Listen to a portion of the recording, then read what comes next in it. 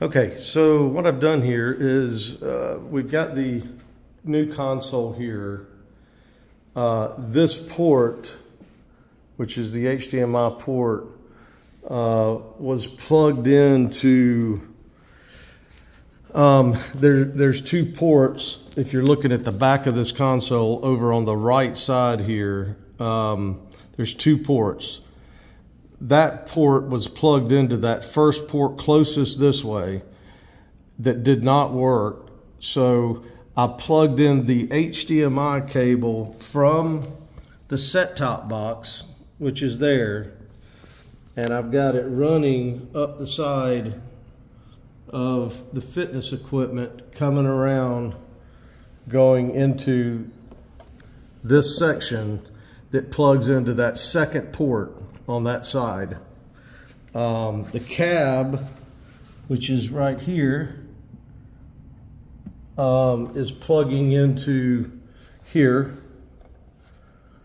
and then the infrared is on the front of this receiver here, which is a DirectTv receiver that plugs into that connection going to the cab. And in this position, everything works just like it should. So we're going to do, actually, let me do that. Well, I don't remember the code to get in there, but there's a couple adjustments in the video that we had to do. But if we go to quick start here and it begins the workout, we then go to video and we have our TV channels. I have tested the audio here and that works, volume up and down. If I go to TV here, I can then change the channels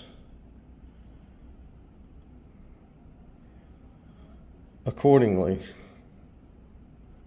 So that was 278, that's 279. So on and so forth. I'm going to go back down here, but all that's working just like it should. You can go back to video here, what you want to watch, and then you can go full screen if that's what you want to do. So all of it's working just like it should. The issue is I need to somehow, this equipment really, this is not in the way of someone. However, just like the cab equipment that's here running through and down the leg to the bottom, the same thing needs to happen with the HDMI port or the HDMI cable.